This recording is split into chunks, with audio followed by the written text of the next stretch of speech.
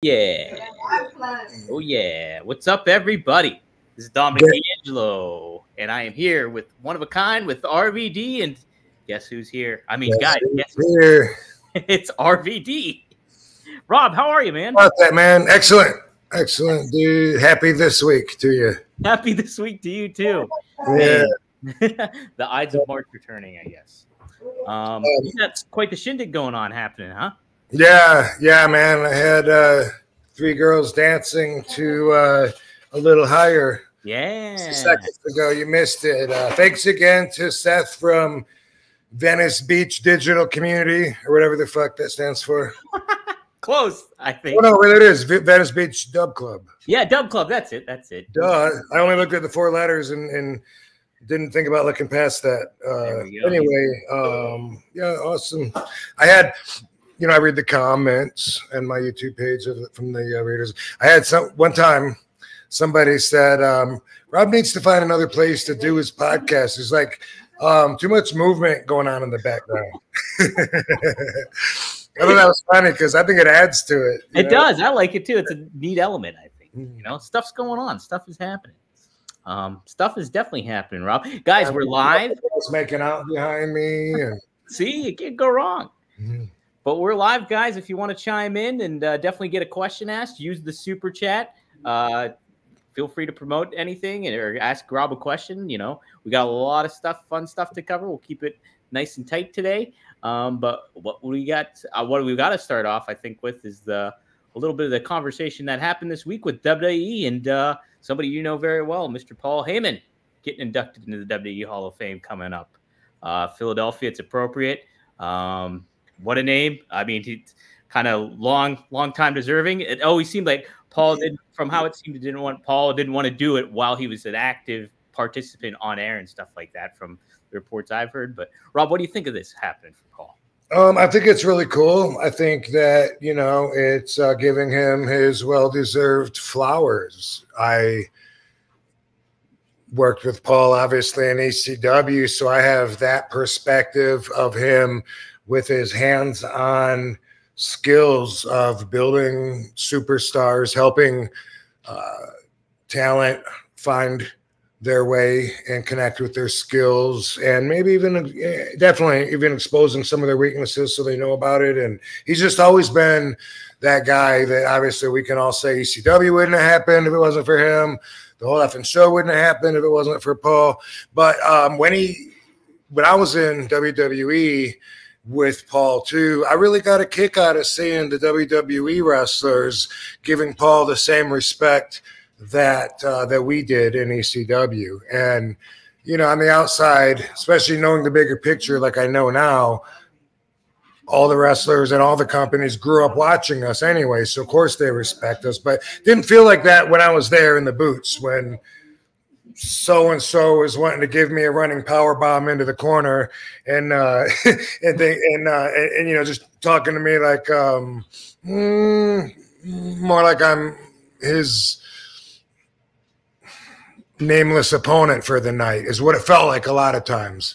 To see certain talent pull Paul aside, ask for his advice, and for him to be giving it and take certain wrestlers under his wing. I thought that was awesome because, obviously WWE is a much bigger pond, and to see him getting the respect and see it working there and seeing his effect on the much bigger show, I've always enjoyed that. That's always been real enjoyable for me. So to see him in a position now where his decisions, I don't even know how much of the show he's controlling, but I know that he has a lot to do with creative choices that are made, and to see him get credit for that, and on top of that, be in a top position in the production like he is, man, it's really awesome. And I was thinking of maybe not going to the Hall of Fame this year, and once I found this out, now I'm thinking I probably will go. Yeah. I mean, a big talk about, like, as always, when somebody gets announced, they're like, whoa, who's going to induct him? Who could it be? Right. There's been some names out there. Obviously, I've been making the play for you, like why you would be a good person to induct him, obviously. And then there's other names like Steve Austin. People mentioned CM Punk's another one. Tommy Dreamer's another one maybe out there too. Well, how do you feel about that? Who do you think should induct Paul, and what do you think on that level? I think they can definitely find somebody better than me. You know, it would be an honor and of course, if I was nominated and asked to do it, I would give it my best. And I think that I would want input from other wrestlers too that I think should have got picked probably over me. I mean, Dreamer, Bubba, Taz, those guys, they know Paul a lot more than I do. They were in New York. I would see them on the weekends. They'd see him all week too. And they were there in the office, in the production studio, helping move the TV forward, also with the merchandise and just booking towns, everything. They really worked with them. And so there's that. And then even before ECW, you know, he managed a lot of wrestlers, and some of them could probably tell some good stories about Paul transitioning from being the fan that was selling programs to the camera guy to, you know, actually managing talent, or however might have, if that pathway is flawed, then excuse me, but it was something like that.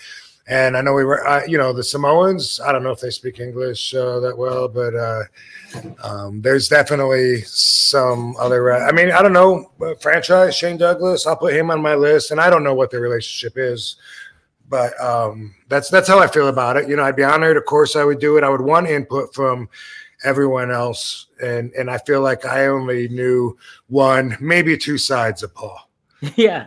Well, I think it's cool though, like just knowing how you handle yourself on the podcast here and the way you kind of deliver stuff, whether it's ideology or something like that. It's like, I know even off the cuff, off the top of your head, I'm sure you could give something like that's really good for Paul and like really conveys who he is as what he did for you and what he did for others too. And, you know, so it's going to be interesting. There's a lot of good names that I think could do it. And Paul's influenced so many people. You just even look at it now, like him being with Roman Reigns and the Bloodline and stuff like that. It's like, big name after big name and stuff. And I wonder if maybe they'll go with someone along those lines to induct him, because it would be more consistent with the bullet points that they're trying to make that week with business and with Mania. And you know, if not one of the young bloodlines that he's managing, maybe someone in their family. I don't know. I could see them going with like that, which could be a current angle, but it's where they're at right now also, as opposed to, but I don't know. I just found out there's no categories. I thought, like, I had heard they were going to do like an extreme wing or something. And then I was talking to, I think, Bill Apter the other day, and I was saying, what is the category that Paul's in? He's like, no category. He's just like you. I said, really?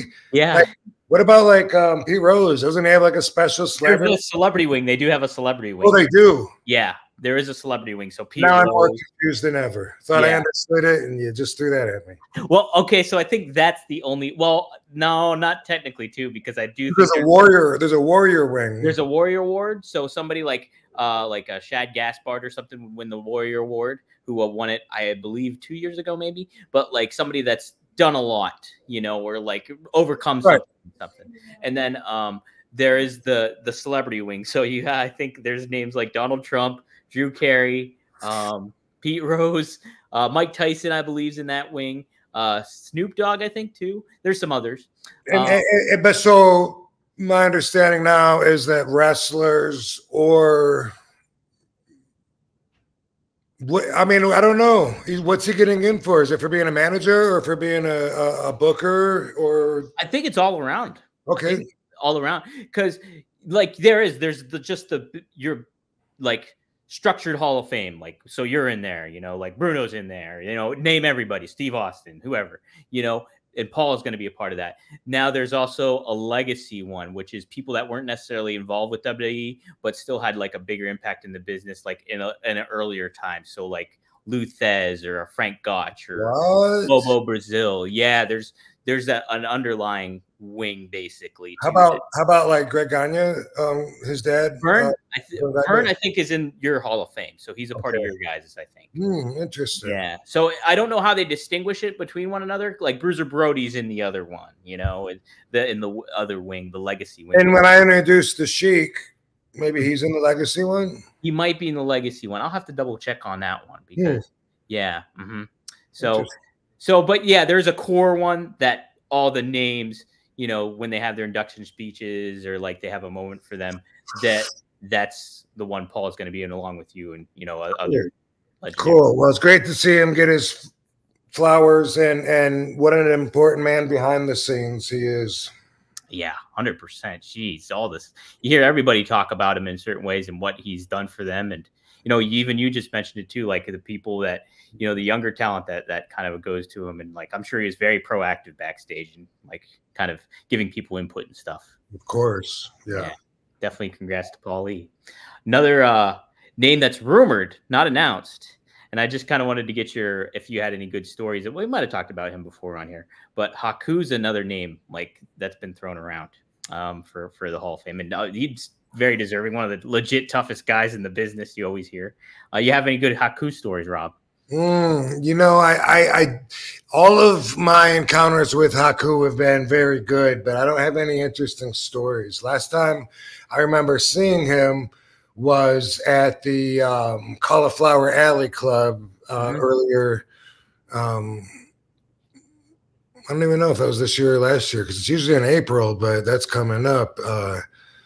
Anyway, several months ago, you know, whenever I see him, he's one of those guys. He's just always been made me feel like he really appreciated me and seeing me, and always happy, big hug, and so I've always looked forward to that when I see him, and I've always respected the hell out of him because of his reputation. You know, knowing that dude, you know, doesn't mind taking out 5 or 6 guys in a bar. The short way, not with high spots, getting right to it. You know, that's we all respect, I think, the guys in the business that are tougher and don't have to pretend and are more genuine. You know, so that growing up, he was awesome. He was King Tonga, and the Tonga Kid. They were a tag team. I remember reading in WWF magazine that Tonga Kid carried around a trampoline, a little portable trampoline with him, and that he would practice jumping on it in the dressing room. And that's how he got so high for his top rope splash that he would use. I remember believing that as a little kid, you know, wow, that's so cool. And then I ended up doing a pretty high top rope splash as well. But that's, you know, I don't have any stories or any like one-on-one experiences or anything like that. Yeah. I got to meet him actually. When was it? When I was in Tampa. He was there for like a Top Guy thing for ad-free shows, and he was back there hanging out. I got to introduce, so it was pretty cool. Very nice dude, super nice. Yeah. Did you ever see have you seen the clip that's floating around of him on Dark Side of the Ring watching the Shockmaster? I just saw that last night. Yeah. Yeah, it was like, man, it's so good to see such a genuine belly laugh out of him. We were all watching that last night, and I was like, I can't believe they're showing this dude Trip on the documentary, like of his dark side. Like that thing is living with him forever. Instead of just one spot, he screwed up. Like, man, that poor guy. And then Haku, like he just kept laughing and laughing so hard, you know, it had me laughing. And then pretty soon it was funny, you know. Yeah, so genuine, and you could tell he'd never seen that before. Yeah, it was pretty funny stuff. Yeah. Another name that did get announced too is Bull Nakano. Do you have did you cross paths with her ever? Never. I didn't think so, but yeah, she I know she made a big kind of wave there in WWE in the early 90s when she'd fight Medusa one-on-one, and that's kind of where she got mainstream play, and then obviously in Japan a little bit, and then she went into pro golfing apparently too. So, but yeah, was she with All Japan Women? Yes, I believe so. I know she got her start there. Yeah, so pretty cool there. I'm intrigued to see who else. I'm crossing my fingers for Sabu. That's my number one. I'm hoping. Yeah, sure would be cool. And how many do they induct, anyways? I think it's like 6 or 7. Okay. Somebody in the chat might know. It's about 6. And we're hearing talk of 3 at this point. Okay. Yeah, so 2. Paul's confirmed, Bull Nakano's confirmed, and the rumor is Haku at the moment. So okay. Those are the only ones kind of set up for now. So it'll be interesting to see how it all lays out, especially for a place like Philly, you know. Man, the reception that Paul's going to get there, it's going to be good. Yeah, those fans are going to be loud and boisterous, and they're going to be very proud. You know, that's going to be heartfelt from all the fans in Philly. They're going to feel like we did this. Ooh, yeah. You know, because it's their support, their love, their energy that allowed ECW to thrive the way it did and to hit everyone across the world. And they're going to take note of that. They're going to feel it for sure. No doubt. Philly's going to be rocking that week. Yeah. What arena? Do you know what arena the Hall of Fame is in? Oh, I think it'll be at the Wells Fargo Center. Wells Fargo. Yeah, where the Sixers play and stuff. I think it used to be the First Union, right? I think so. I knew it was called something else too. Dang it, what was it? The Wachovia Center. I know it was. Yeah. Okay. Wachovia Center. But yeah, so it'll be there. I don't know how they do it now. I think they do it on SmackDown, like after SmackDown or something. They like coincide both of them together or something. So on Friday? Yeah, I think it might happen on Friday. I'm not super positive about that though. Yeah, well, right now, I don't know if we talked about it, but right now for me, I'm looking at a pretty busy week between signing for the 3 days at WrestleCon. I have a watch along Sunday evening somewhere for Mania. I have an appearance at Indigo Dispensary in New Jersey. I have a match at the ECW Arena with Mike Speedball Bailey. Very interesting match. And there's a couple other things too, and there's some things that aren't settled yet too, maybe or maybe not, with Busted Open Radio and Celebrity Boxing and trying to fit in what we can. But it's a great week if anyone's thinking about going to Philly for the WrestleMania week. Even if you don't even go to WrestleMania, there's just so many activities going on, so many different shows. I don't know specifically about Philly, but in another town recently, I heard there was like 37 different wrestling shows in the few days leading up to WrestleMania, and they're all at different buildings. Some buildings will have 4 different shows during the day, and it's really cool. And of course, at the WrestleCon, you can meet all the wrestlers that are scheduled to be there. Also, there's the Hall of Fame, and yeah. Like I said, there's a few other things, too, that are floating in the air. I'll be pretty busy. You'll be there, right? I'll be there. I'm going to be there all the whole week. I think I'm going to arrive there April 1st and just hang. Like, Philly's my old stomping grounds where I lived. So I'll be hanging out with some buddies and stuff like that and kind of making the experience and kind of just hoping to get some interviews, get some good content going and stuff like that and see what happens. But, yeah, definitely, guys, go see Rob. If you see me, I'll be more than happy to say hi to you and interact with everything like that. It's going to be a fun week, Rob. I'm pretty excited. Yeah. Lots of stuff before then too, and we'll get to that as well. Absolutely. Seth, our first to chime in with the super chat, $9.99. Thanks, brother. He said, Rob, where'd you get the inspiration to shave the back of your head? I've been doing the same since the first time I saw you rocking it in '97. It wasn't common back then, maybe just shallow and monks, he says. So where'd you get the inspiration to do that, Rob? Damn it. It's another one of those questions that I'm not really sure I can provide an answer. What's your PayPal, dude? I owe you $9.99. There you go.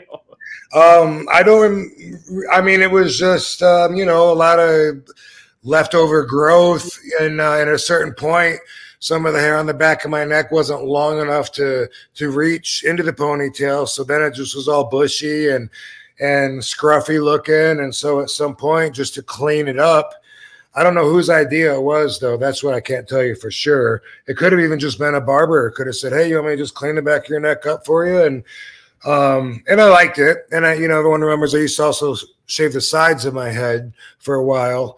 But what happened during that time period is that it seemed like every time I would get my hair cut, which isn't very often. Right now, it seems like once every 6 or 7 months, maybe I go and get a little bit. Yeah.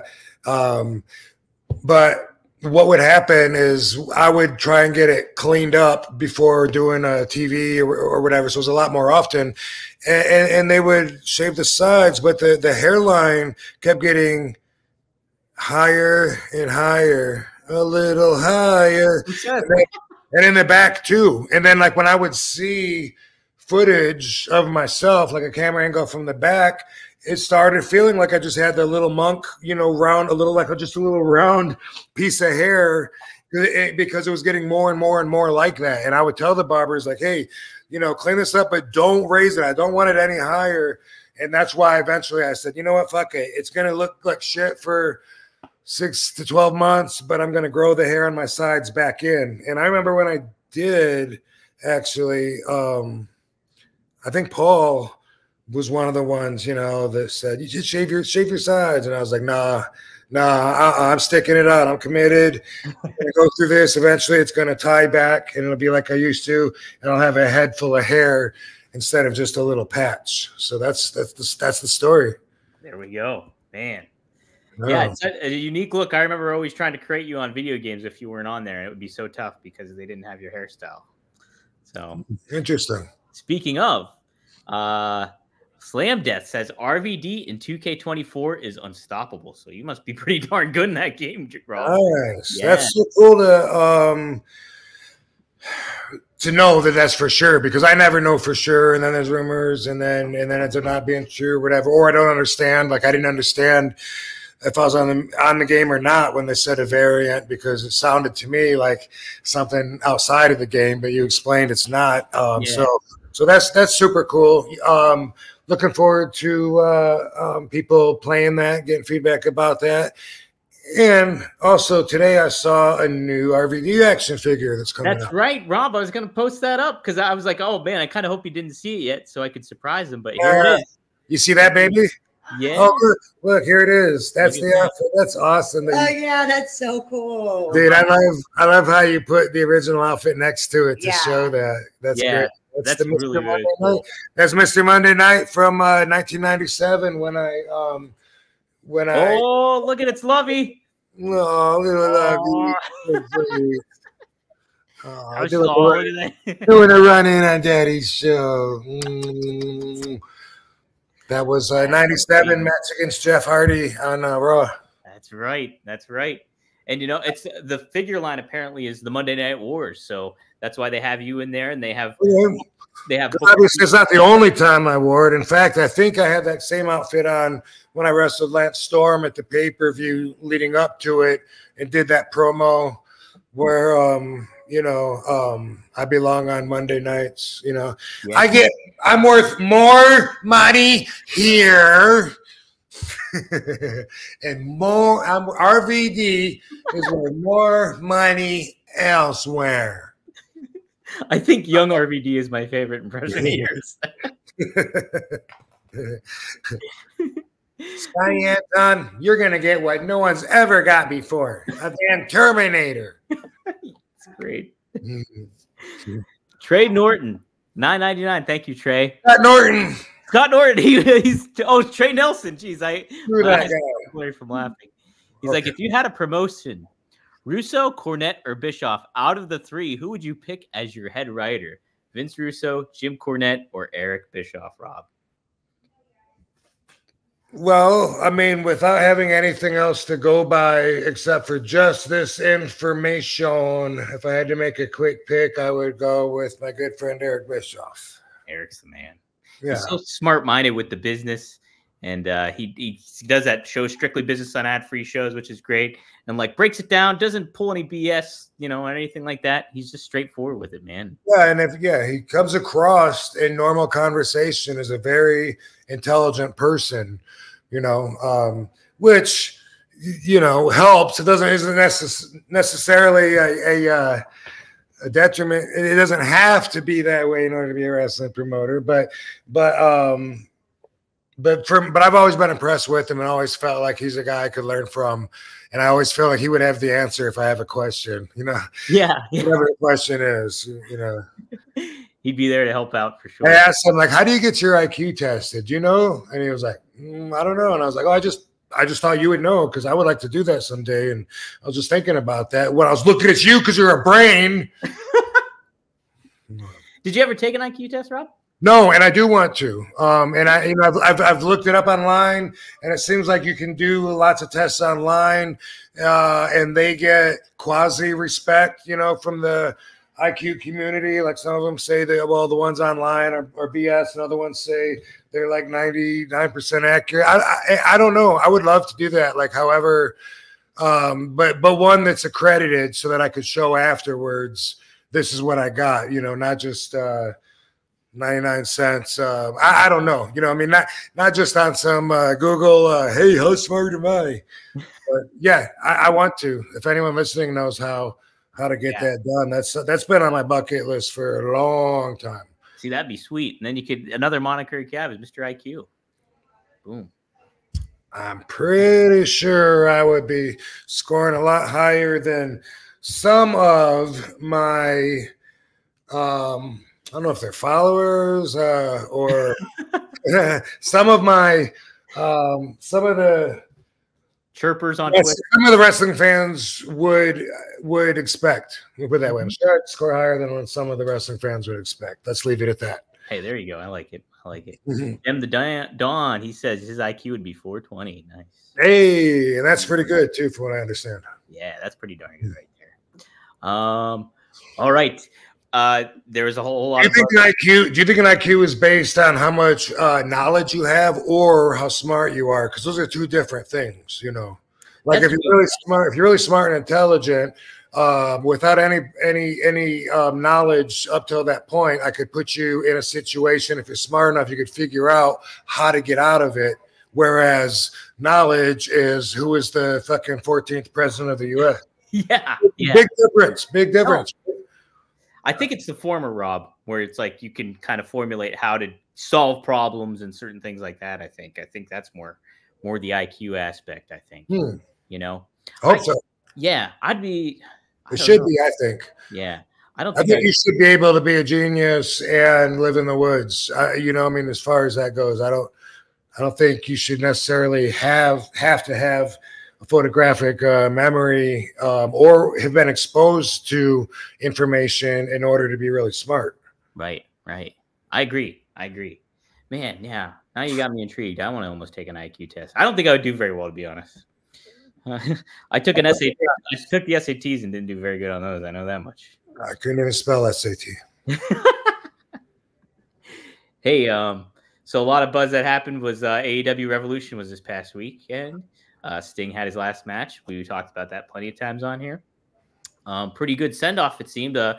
He ended it on his own terms. His son showed up and stuff like that. But a big takeaway from that match, too, was Darby's big leap. Did you see the clip of him doing that by chance? Jumped off a ladder and the heel brothers moved. One grabbed the other one and pulled him out of the way, and he crashed. Right, crashed through the glass. Oh yeah, looked like a pretty high free fall. It was very, very wild. Could use the parachute. Yeah, right. And then I don't know if you saw the aftermath, but his back slowly started seeping blood out, and everybody was like, "Yeah, it was bad." I was like, "Holy crap!" And all I could think about was, is Darby okay? And how is this affecting Sting's last match? And so it took me out of the match a little bit, but then it also kind of added to the story as what's Sting gonna do? So. Was it glass that he landed on, or yeah? So it was either sugar glass or whatever what's the glass they use for windshield? There's a certain name for it. Somebody was telling me I think Magnum was telling me today what kind of glass it was, but I can't remember what it's called. Either way, it didn't shatter like you would see. Do I have to know that to be a genius? Yeah, that's a good question. I don't think so. That's knowledge aspect. Is it bong glass? Bong glass? Yeah. What is it, guys? Come on. So yeah, another wild spot. And then did you hear too? He's climbing Mount Everest. Who is? Darby. No, I didn't hear that. Yeah, that's I don't know that much about that. I mean, I know that it is used often to mark a position of chasing the dreams, of going for it, and has the mystique of not everybody can do it. But I don't know. Is that something that is that something out of 100 people that only 3 people would survive, or is it something that anyone can do? I don't know. No, it's not. So it's last year there was a record set for the most deaths of people climbing Mount Everest. Okay. Oh my God. Okay. 15 people died trying to do it. 18 people? 18 people. Yeah. You know how many people successfully climbed it? That's a good question. I don't know. You know what? That's an IQ. That's an IQ answer right there, Rob. Yeah. I mean, I have to know that to have the full equation and understand. Let me figure that out. How many? I mean, it sounds cool, but I really don't know. But he's been training for people. Training for it because there's no oxygen up there, right? Yeah. Gotta climb. It's miles and miles up, probably. Right. I'm even gonna look right now here. Let's see. That's I don't know. Oh, and also, is it like one of those like where you gotta like rock climb to get to? It's probably not like a clear path. You can just take your moped up, right? I know, right? Yeah, there's nobody paved up a road there for you or nothing. Is it? I wonder if it's like where you gotta like throw a hook up and have a cable and have it hook into the side and pull your. It probably is. It's probably rock climbing. Yeah, it sounds like it would be. Sounds like a hell of a challenge to take and a hell of a feat to accomplish. So if that's what you're looking to do, then seems like a good choice. But, maybe make it original and go upside down or backward. Yeah. Climb it with your hands, your feet first. Do it with your clothes on backwards. No one's ever done that. Nobody's ever thought about that. Right. Yeah. So apparently there was 667 summits last year. I don't know if that means they completely climbed it or let's assume it means that. Okay. So 18 people died. They said 57% of all attempts by members were successful. So over half of the people that attempted it did it successfully. Just a little bit. So that tells me in order to go for it, you already got to be really, really prepared and one of those crazy people that can survive outside while getting attacked by hyenas during a hurricane. Those people, even just to attempt it, if over half of them are making it, that ain't your average Joe. Yeah. I bet, it's like, it reminds me of this. Like one time when I was in Hawaii, I was on the east side. This what's that beach called on the east side? Sandy Beach. And there was a sign that said only very experienced swimmers or professionals go in the water. And I looked at it and I'm like, I'm at the beach. Hey, you're not going to violate my rights, bro. But the waves were so big and so choppy that day. I looked at the sign and I didn't take it seriously, and I walked out there and the water was like just up to my knees. And all of a sudden this big wall of water came, boom, and it hit me and it picked me up upside down and bam, it pile drived me. And then it stuck its finger up my ass and it bowled me. It bowled me up the shore. Whoa. My pants were down and I was like getting off the ground, wiping sand out of my face, laughing, because I didn't know what other emotion that was funny, right? I just broke my neck. The lifeguards were laughing their asses off. They said, bro, we were just about to come in and save you, man. You all right? I was like, I get it. Like, you got to be skilled and professional to even go out there in the knee-deep water. So that's how I look at Mount Everest. I don't think it's for your average hiker. No way. Oh, man. Like, there'd be no way I would do it. It's like, I'm kind of okay with heights, I think, for the most part. But that's another kind of level of height, I would say. Yeah. Plus the elements going into play with it, too. Would not be a fan of that. But, hey, good luck to Darby. It's like right. That's quite the task to do. So, yeah, good luck, dude. Yeah.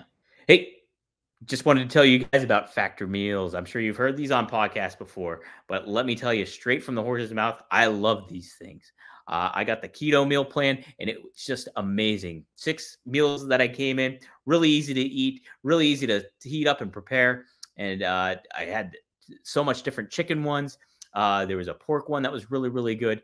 And yeah, you'll have over 35 different options a week to choose from, including keto, calorie smart, vegan and veggie, and more. And there's even more to enjoy with over 55 nutrition-packed add-ons that help make your weekly meal planning even more delicious. What are you waiting for? Get started today and have a feel-good week of meals ready to go. 2-minute meals. Guys, I don't have a microwave. You can get those in 2 minutes. You can do them in the toaster oven too. You can do them in an oven. It's 7 minutes. And the tray that they provide for you is safe in the oven and stuff like that. And bam, it's so quick. So great. I like these things a lot. I'm telling you, it's good stuff. But you fuel up fast with Factor's restaurant quality meals that are ready to heat and eat wherever you are. Snacks, smoothies, and more. Discover a wide variety of easy options for the entire day, like breakfast, midday bites, and more. Sign up and save. We've done the math. Factor is less expensive than takeout, and every meal is dietitian approved to be nutritious and delicious. Factor is the perfect solution if you're looking for fast, upscale options done easy. Flexible for your schedule. Honestly, I'm always on the go, guys. I'm out of my apartment. I get restless in my apartment. So I'm always on the move, always doing writing outside of the work, doing the podcast here. So once I try to get prepared and get set up, last thing I'm thinking about is prepping dinner and stuff like that. So Factor really came into play and was a factor in making my day a lot easier, honestly. And the meals are great too.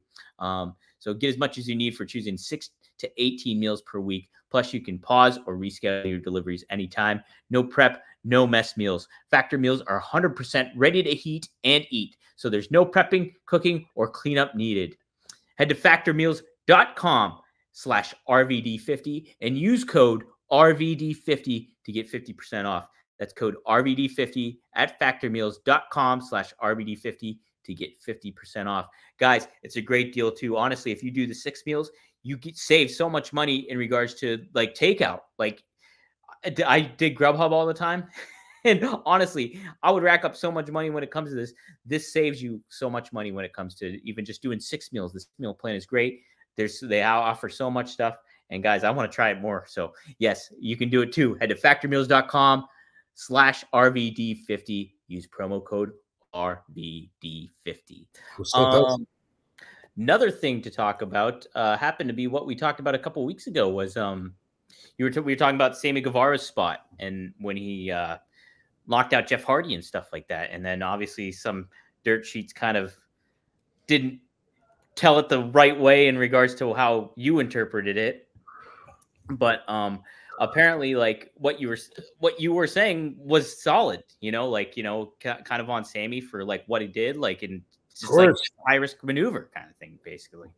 Well, he got suspended for the spot, but it was because of communication or lack thereof, apparently. So Jeff was apparently injured earlier on in the match, or maybe right before. And protocol there is that you have to give the ref an opportunity to check on Jeff and see if he's okay, kind of thing. And what happened was that I think Sammy did the spot and then did his finisher without that happening. And so Sammy has gotten suspended from AEW because of that. So, yeah, it's just like sounds like, maybe he just went against the thing that they had a protocol of sorts and, could have just been whatever, nerves, just not thinking, and that kind of aspect of it all. But, so now here's one thing I'm wondering. If they're saying that Jeff was concussed before the botched move, then are they saying or implying that that's the reason that Jeff got hit in the face with a knee? Was it on Jeff in his positioning? Is that implied here? That's where I'm kind of stuck at too, Rob, because I don't know if that was the finish of the match where Sammy. Regardless. Mm-hmm. Because I think maybe that's where Jeff got injured and they didn't give time to be checked on or something. And then Sammy went away with his finisher after that fact. I see. I didn't think about that. Maybe I'm seeing it all wrong then. Because I'm kind of looking at it that way too, because I thought that was supposed to be the ending of the match or something, and something happened. But maybe that's not maybe there was just a little bit more that went on to it. So yeah, after the knee to the face, we're talking that time period. That makes more sense. Yeah. So I don't know what happened. Yeah, exactly. Some of the details are still cloudy for that kind of thing, I think. So, but yeah, just interesting stuff. Sammy's very talented, very athletic and stuff like that. Jeff is obviously a legend in the business too. So it's just like you hope the best for both of them when it comes to all that stuff. So. Yeah, when I did my return to WWE, at the Money in the Bank in Philadelphia, 2013. They had added all the concussion protocols like since I left, so I didn't know a lot of this stuff. They had sat the wrestlers down in classrooms and like taught them stuff. Same thing with social media, but so during that match, you know, if you remember, there was like a 6-man, Randy Orton and it was the Money in the Bank match, right? What's that? It was the Money in the Bank match itself. For the yeah. And it was my big return in Philly. Yeah, Philly. I was there for that actually. Okay. Yep. Awesome. It was that whole tour was awesome, but that whole run. But it before we go out there, someone told me, you know, you can't get busted open. They changed that now. Things are different. And if there's any blood, you got to roll out, you know. And the doctor is at ringside now, which didn't used to be. And he will check you, try to stop your bleeding. And if you can stop your bleeding and you're good to go, you roll into the match, you know, and continue. Otherwise, they will stop the match. And I was like, oh, my God, what? Like going into my big return, it's all built up. I got all these guys I'm going to be doing all these amazing things with and stuff. And if I just get busted open earlier, boom, I'm done. Like that was a lot of pressure. Yeah. And so what happens is Sheamus takes a ladder, boom, hits me like right in the face with it. I can't remember where I spouted blood from, but I was like, oh, no. And they said, go see the doctor. I'm like, fuck. I rolled over there to under the rope and the doctor's checking me. And I'm thinking, oh my God, like, let me finish my story. Let me finish my story. He stopped it from bleeding. I rolled in and continued the match. But that to me was a major change in the business. And that, of course, was, 12 years ago. They've definitely made some changes since then that I'm not aware of that they probably should fill me in on. But, obviously, as education comes in, perspective changes as it does with time as well. So it's good that we're learning, how to be safer in a lot of these ways. As a performer, I'm not sure I'm too cool with that one. Bleed and you're out of here. Right, then you're done. Yeah. I guess it had a lot to do with the sponsors of the live show. What was going on at that time was Linda McMahon was running for political office back then. So, and I think they wanted to be clean cut as possible, where it's like if nothing blows back on her to get dirt on her about, bloody wrestling, blah, blah, blah, and then it gets put in the mainstream media or whatever. I think they were kind of walking on eggshells with that kind of thing, I think, at the time. Okay. So, and there's also, so I did find a little bit more about the clarity with this Sammy Guevara thing.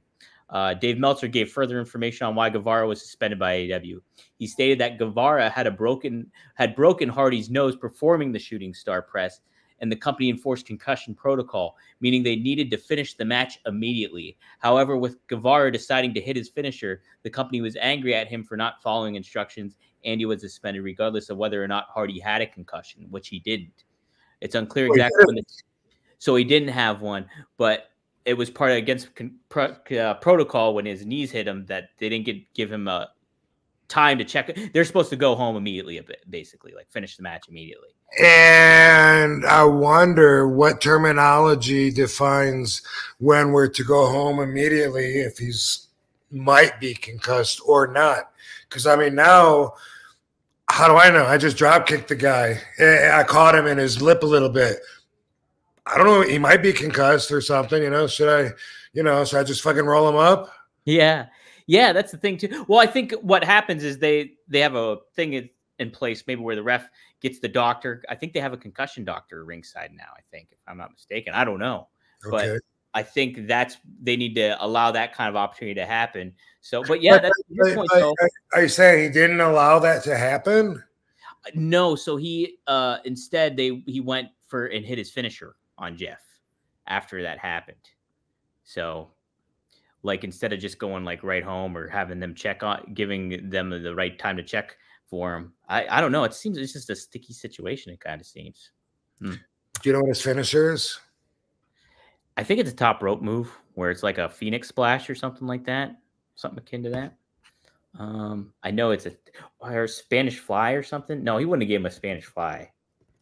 Huh. I was trying to think of the name of that stupid move recently. Oh, the Canadian Destroyer? No, the Spanish fly. I feel the same way about that one. I feel like everybody does it now. You know what's a stupid move, Rob? I bet you don't like it either, too. It's like when they put you in the tree of woe. And Del Rio, I think, used to do this or something. But, like, the guy would be hanging in the tree of woe. And, like, the guy would just kind of float there. The guy, the victim, would be floating there.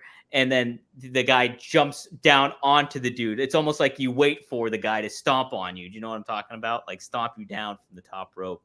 I think maybe I know what you mean, but I got to say this to that. If you have never been hung upside down on the tree of woe and had your feet folded underneath the turnbuckle, then I suggest you do that and then revisit this because it is it's not easy to get out. It fucking hurts. It hurts your calves and it hurts your shin, depending on how the fold is. But like a lot of times when I'm hanging upside down, I'm like, oh, yes, oh man. And that was perfect, actually. Boom. Yeah, no, a lot of times I'm like really like reaching up there like, motherfuck, I can't wait to get unhooked because it's just like having a pain on like your calf squeezed. And sometimes, you sometimes somebody needs help, I don't know if I've ever actually needed help. I know I've been close, but I think that I've always been able to get it, but sometimes it takes a lot longer than I want to. Like they really had me hooked and I'm up there and I'm like, God damn it. Just because of the leverage, because the way all of my weight is pulling down on my leg, is making my shin go up underneath the turnbuckle, and it's fighting me. My own leg is fighting me, and it hurts. So I just want to add that. I think if anybody that's wrestled in the chat room has been in a tree of woe and has never had it hurt, I'd be surprised because, man, that's like one of those things where when it hurts, it's like getting a cramp. It's that bad. It's like, oh, you want to stop it immediately. Yeah. All right, you sold me. I'm fine with it then. That looks tough enough for me. Like if I'm trying to escape out of that, and like your leg, oh my God, yeah. Baby, have you ever been hung upside down in the tree of woe? Yeah. Have you ever gotten stuck like that? No. Oh. Have you ever gotten hurt, like where it hurts your legs when you're tied up under it? Only after I just got tattooed. Oh. That happened to me recently because of my ankle tattoo. They take it easy on her. She's a girl. She's the only girl in the class. Those dang trio woes, I tell you what. Trey Nelson chimes in again. Thank you again for the $9.99. Oh, little Lovey's got the zoomies. Right going nuts. I love it when the pets get zoomed. Little Barbie, come here, Barbie. Say hi, Barbie. We got both doggies on this week. Look at both making cameos. Look at you act like you don't want to be on here. He's like, oh, not right now.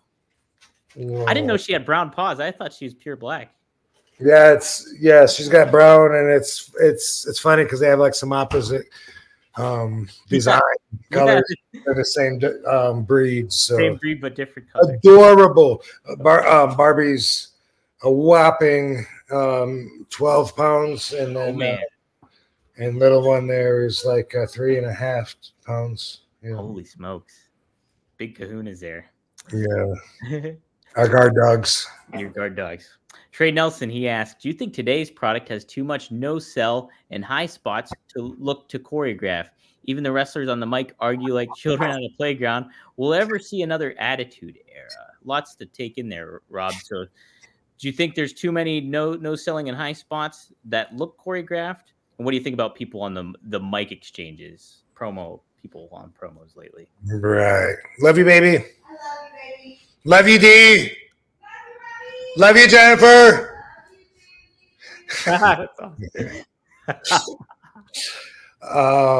Yes, I mean, what can I say? I did an interview with Bill Apter. I think this was the interview the other day where I was asked, it was either by him or maybe by someone else. I do several. But anyway, was I okay with the way that the business was changing, and that it was, you know, maybe it was even you that asked me, but I was like, I kind of am, because I have to be, you know, and it's evolving. It is what it is. So that is part of that. But for me, because I have, my perspective is rooted in my old school foundation. Yeah, I look at a lot of that as steering away from what it should be and what was instilled into me when I was training. So it used to be way back in '89 when I started schooling with the original Sheik. The number one rule in the business was to protect the business at all costs, because everyone made their living off of that, off of drawing fans in. They didn't want to kill the business. They didn't want to, you know, they wanted people to be into their storylines and their matchups. It was very important and crucial for them. And I broke in where it was like, I guess, the tail end of that, probably. And because of that, it was a lot stiffer. You know, in All Japan, we beat the shit out of each other. When I got trained with Sheik, if I ever had a black eye, a broken nose, or busted open or whatever, they always told me, it said it was too, you know, it's good for the business. And I always felt like it was. All through ECW, I always loved when I had like a black eye, which was very often. And I loved it. I thought that it made me feel more like a fighter. Now, because society has changed so much, today's product of wrestling has evolved into a work safe, friendly environment with equal opportunity. It went from a good old boys secret society, behind the doors kind of club, to anybody can and should be able to do this, have the right to do it, feel like they're treated equally. And, you know, I'm not sure it was meant to be that, but that's where I see today's product, like it's on the verge of that, of doing that transformation.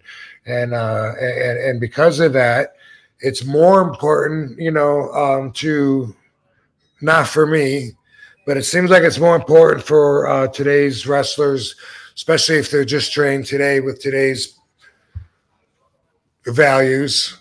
I think the number one rule, instead of protect the business at all costs, now I think the number one rule, maybe, and for sure at some schools I've heard this as fact, the number one rule is safety first.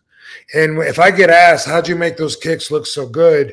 It was not worrying about the safety, not having that pressure of, oh my God, I better make sure he's looking at me right now, and he's completely ready for me, and I got to make sure that, you know, I throw this kick perfect and don't hurt him. Instead, I had the opinion of, oh well, at least if I catch him and give him a mark on his face, it's good for the business. So that really was the difference in a lot of things. So now it's more about high spots. It's fans that grew up not trained the way that I was, and instead feeling like it was a more of everyone working together in a friendly, kind of non-competitive group effort. Like, it's fans that grew up thinking that became the product. And so now it's a hybrid of that philosophy mixed with some respect for the old school foundation that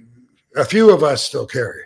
Yeah. Yeah. And you've mentioned it before, and I know Sabu's mentioned it before too, is like when Sheik taught you guys, it was all like ground wrestling and making it look like legitimately keeping the other person down and trying to, like, you know, beat the other person in a lot of ways. And, like, you know, so you have that kind of foundation of it all. And what that did for us was it gave us a mindset, a mindset that was unchangeable, so that when we have it turned on, and we're into our character and we're in the middle of a match or a fight, we don't check in and out of it. We don't check in and out of it. You know what I mean? Like, we're committed. Yeah. We're committed. There's no slow mode. And that's the kind of thing that keeps us from exposing things that are now right there for everyone to see. Like, okay, look, there's 15 people standing there with their arms up waiting to catch somebody that hasn't even gone off the other ropes yet, right? There's not room for that if you have the mindset that I do. If me and Sabu were in that group of 15 people, we'd be punching everybody around. Bam, bam, bam, until the last second, and then we'd get hit by it, and then there'd be a reason to be on the ground. And that's just, it's not in the little things. It's in believing what you're doing and the commitment and the mindset. It's not really just the little things, you know. It's in believing what you're doing. And if they grew up not believing it, then they still don't believe in it, then they're gonna have a hard time convincing you as the watcher to believe in it. Yeah, great point, Rob. It's always a fascinating discussion too, and I know Kevin Nash on the latest podcast, they were kind of talking about it too, and he mentioned how it's like almost like wrestling today is tailored for those 10-second clips that people see, like people's attention span of 10 seconds, and that's what a lot of it seems to be tailored for. And to a lot of people's points, I think you've mentioned it too. It's like people see like these kids grew up like my age and younger, playing video games and seeing what goes on the video games. I want to be like what it's on the video game. It's kind of not like that. I mean, a lot of times, I mean, let's face it, a lot of times it's like, boom, boom, a wrestler slams a wrestler down, let's say on a table, walks down the hallway, waits in line for the elevator. Oh, elevator's full, I'll catch the next one. Next one comes on, ding, it opens up. Oh, after you, gets on the elevator, hits 3, goes up on the elevator, boom, goes out. Excuse me, how do I get to the bleachers? Oh, it's just, okay, thank you. Goes out, walks out there, and crashes through. And then the people will still pop for them, so they don't know that what they just did is the stupidest thing that's ever been done in wrestling. Yeah. You want to make sure those the stakes are always there, and you don't. It's just about the end result to them. They're not worried about protecting the business along the way because they don't think there's anything to protect anymore. But it still comes out in our art form, and that's the difference. Yeah, 100%. Rob, you're known for your 5-star frog splash, but some people don't get the star ratings they actually want in the bedroom. So no better time to bring this up. Hey, this episode is brought to you by Blue Chew. Let's talk about sex. Guys, remember the days when you were always ready to go? Now you can increase your performance and get the extra confidence in bed. Listen up, BlueChew.com. Blue Chew is a unique online service that delivers the same active ingredients as Viagra, Cialis, and Levitra, but in chewable tablets and at a fraction of the cost. You can take them anytime, day or night, so you can plan ahead or be ready whenever an opportunity arises. The process is simple. Sign up at BlueChew.com, consult with one of their licensed medical providers, and once you're approved, you'll receive prescription within days. The best part? It's all done online. So no visits to the doctor's office, no awkward conversations, and no waiting in line at the pharmacy. Blue Chew tablets are made in the USA and prepared and shipped direct to your door in a discreet package. Does it work? Don't you think you need it? Try it for free for a month and see. You're going to love it. Blue Chew wants to help you have better sex. Discover your options at BlueChew.com. Chew it and do it, baby. And we're got a special deal for our listeners. Try Blue Chew free, F-R-E-E, when you use our promo code. Guess what it is? Guess what? It's RVD. That's right. Promo code RVD at checkout. You just paid $5 shipping. That's BlueChew.com. Promo code RVD to receive your first month free. Visit BlueChew.com for more details and important safety information. And we thank Blue Chew for sponsoring the podcast. One of a kind, baby. Gem the Dawn, thank you for the $2. He said, what's the most extreme thing you did outside of wrestling, Rob? What would you say is the most extreme thing outside of the ring? I'm gonna here's what comes to mind, because there's different ways to take extreme as an adjective and apply it towards different thoughts, different directions. And I'm thinking, extreme sports, right? Yeah. I was a big fan when I was, I don't know, I guess a young adult or older teenager, but when they started doing the the bike tricks, and I got, what was that? Skateboard. There was 3 things at first. I guess it was the motocross was the other one. But anyway, I just thought, wow, these guys are doing stuff that is stunts that I saw not Danny Katz, Johnny Blaze do in the Ghost Rider comic book. He worked at a carnival stunt show, and he would do these things that now have been like completely blown away. Back then, it was like, whoa, he's going no-handed with his arms crossed on a motorcycle, doing a loop-de-loo, and then jumping. Like, whoa! Can you imagine if someone did that in real life? And now, you know, they've gone so far past that. But I would say for me, the most extreme thing that I've done is probably jump out of an airplane. I did it twice. I wanted to parachute and experience that. I did it in Walterboro, South Carolina, and they offered a few different kinds. There's tandem jump, which means that your line is somehow attached to, no, tandem is you got a partner on your back, a coach with you, and you go down. Static line is somehow the cord is attached to the airplane, so when you jump, eventually it pulls the cord for you. And then the most expensive one was called accelerated free fall, in which case you are actually pulling your own cord. And I went for that one, and I did it, and I went back and I did it again. I thought that I would keep going. If you go 8 times, then you qualify for, I think, to start packing your own chute or something, and you work your way up the more trips you have. The last time I went, I remember there was a dude there. It was his 21st birthday, and his goal was to jump 21 times in that day. So like every time a plane would go up, you know, he would try and get on every single plane that was going up. And it was fun for me. I was disappointed in the fact that I wasn't scared. It didn't feel like my heartbeat was even changed. It didn't feel, there was no nervous feel. And maybe part of that was because they gave us so much training before we go up. And you practice going for your ripcord, and you practice how to do a right turn, a left turn, and how to go in and dive, and you practice all this shit so many times during the day that at the end, when you finally go up in the plane, I felt pretty damn prepared. Felt like nothing was going to happen. If my chute doesn't open and I hit 1,000 feet, the emergency chute opens anyway. All of that, and I was depressed at the time too, because I was, going through a breakup with a girl that I was with for a long time, on and off again, and this was one of the off times, I guess. And because of that too, I have that like, I don't really care what happens to me kind of feeling that comes with that. Right.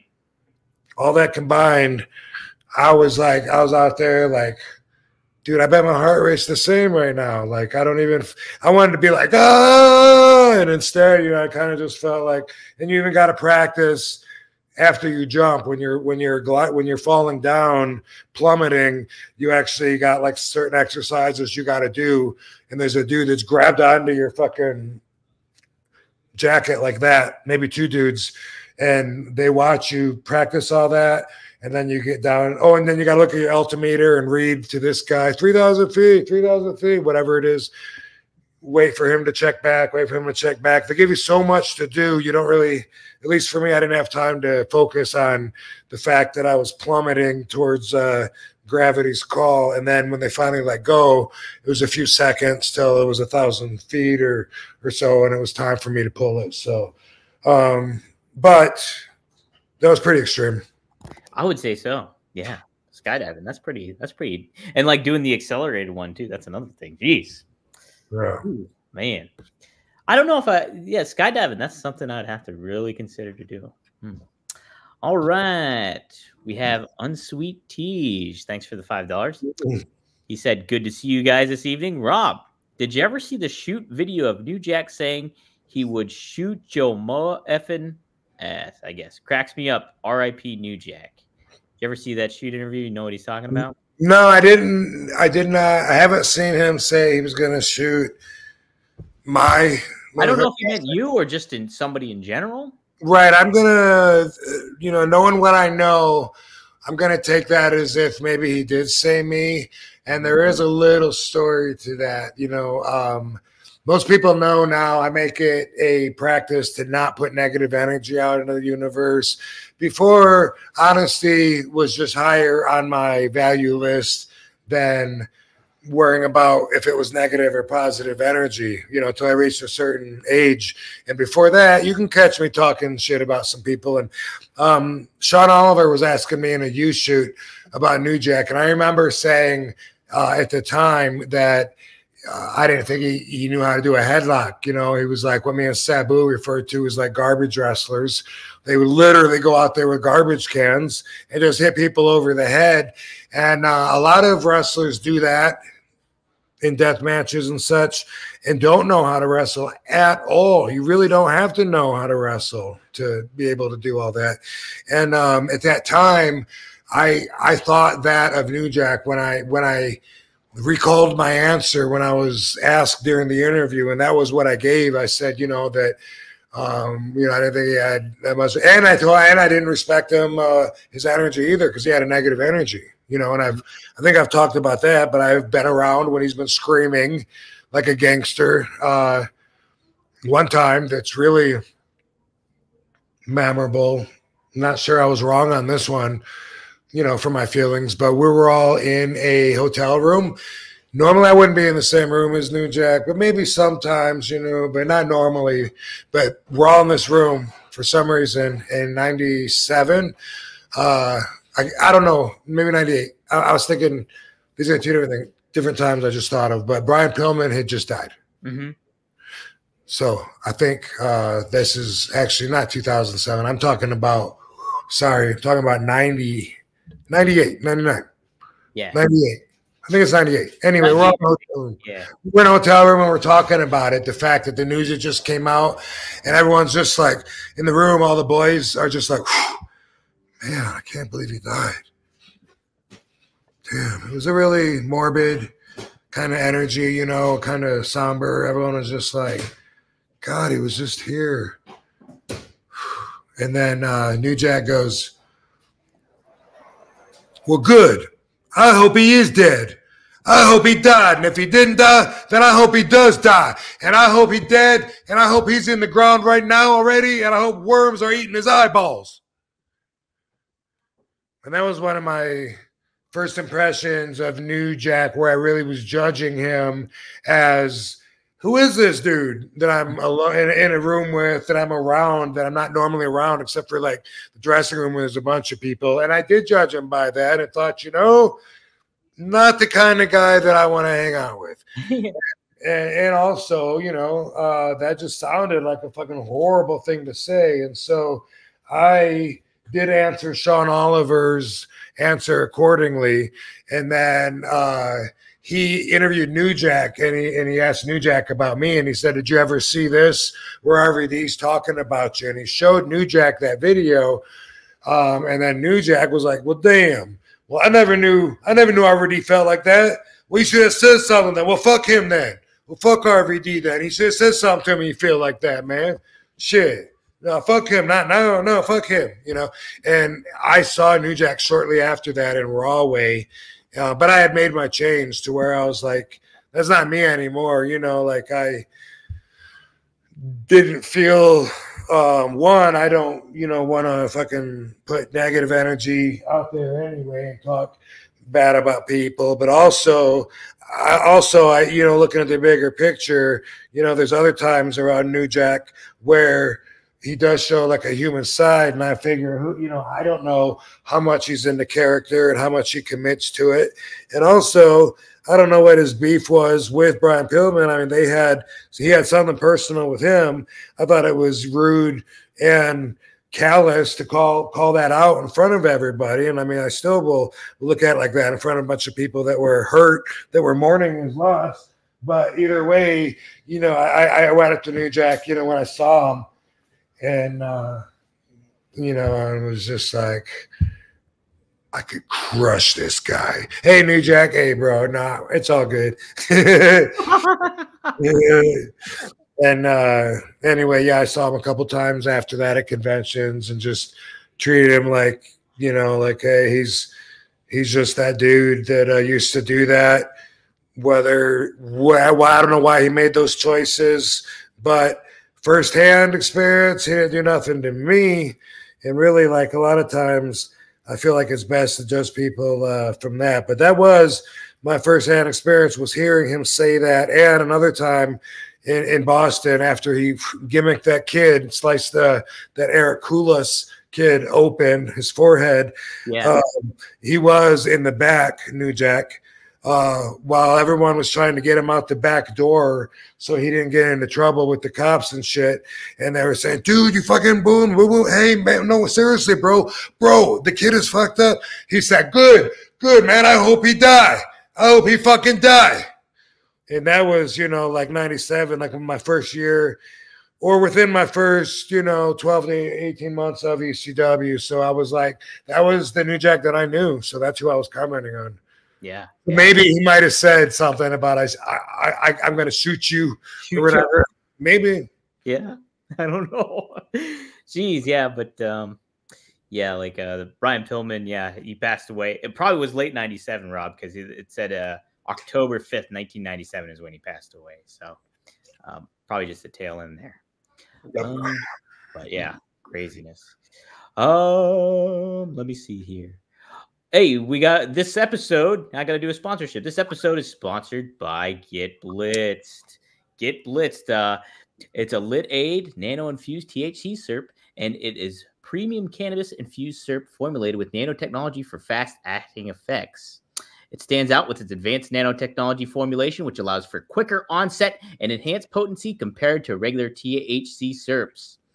It can be mixed with your favorite beverage, such as soda, tonic water, juice, or used as a drizzle on food for a delicious cannabis experience. Guys, it is legal in all 50 states. It's by Mickey Ray Sinatra and Courtney, based out of Maryland. So if you're in the Maryland area, you can get it there. But you can go to get-blitz.com right now and use promo code RVD to get 15% off. That's 15% off all your whole order of it. And they have packages you can get, or you can get single bottles. Plenty of different flavors, from cherry to key lime pie to, I believe, pina colada. There's a whole lot more too you guys can check out. So go to get-blitz.com and use promo code RVD to get 15% off your order. Check out getblitz.com. So thank you, Get Blitzed. All right. Rob, something else that kind of tied into what we mentioned before about you making, when you left WWE, like was it 2007 you made your leave? Was it in it? Okay. Yep. Okay. So Mercedes Mone, who's a hot free agent right now, a lot of people are speculating she's going to show up. Sure is hot. Yeah. Ayo. Showing up at Big Business potentially next week at AEW. She was asked about when she walked out on WWE back in May of 2022. And she said, that's a big question. That's a big, big question. I really believe not only in the universe, but I believe in myself and a higher power of light that comes over me. Something inside me told me that I needed to go and do this and stand up for myself. It was a very hard decision because wrestling in WWE has been my whole life. People don't know, it's been my whole life. It's the hardest decision I've ever had to make in my whole life, but it's the proudest. It's crazy because I would not be sitting here living the best version of my life and getting to be everything I've ever dreamt of. And more. It makes me so excited because that moment changed my whole life for the better. I'm so thankful for that moment. I'm so proud of myself. I'm so proud of Trinity, who is Naomi in WWE, of just how strong we were. Everybody wanted to talk about it. Everybody wanted to act like they were in the room. Everybody wanted to act like they were in the room or worked there or were backstage or knew what happened or knew what was said. All I know is I handled it like a CEO, like the boss that I am, with my head held high. I can't say anything but amazing things to WWE. I'm so thankful for the career they gave me, the fans they gave me, the life they gave me, the dreams that they gave me. So many dreams. I got to chase and live them all. I got to do so much more. I have a lot of unfinished business in wrestling in a lot of places. So, yeah, Rob, when I read that quote, it made me think of you and like how you kind of just, you thought it was for your best interest to leave, and it ended up being that for you, right? Yeah, it's really cool to hear her sound like she was speaking from my perspective, because somewhere Katie saw where I don't know if it was an interview or maybe she even told Katie, I don't know, but that I inspired her to be a wrestler, that she saw me somewhere, whatever. I'm sure it wasn't just me, but I can't remember the story but that I, you know, and so you know, when you mentioned her, I thought of that right away. And then when you were talking about her saying when she decided to be a wrestler, this and that, I was like,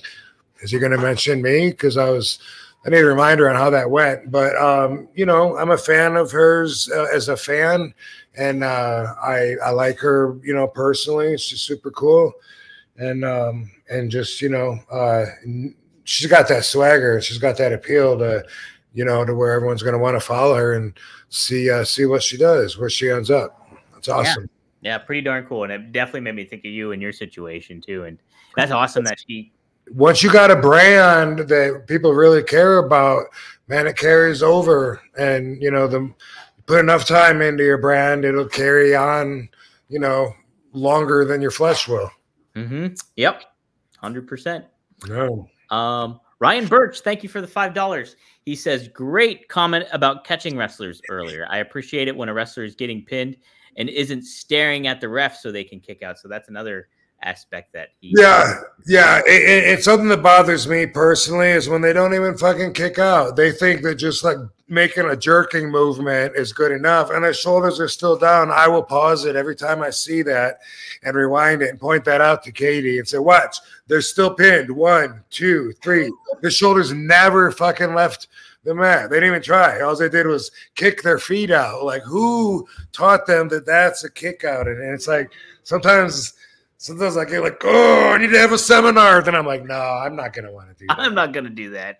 Yeah, but there's really no platform to reach all the talent and share with them what I could share with them that would help them. At least, well, you know, like she said, like Mercedes said, the universe will provide a time and place if it's ever organic and meant to be. But as far as like teaching people and stuff, I don't think I have the patience, and I really don't want to reach people in the business by talking outside of the business like this, you know?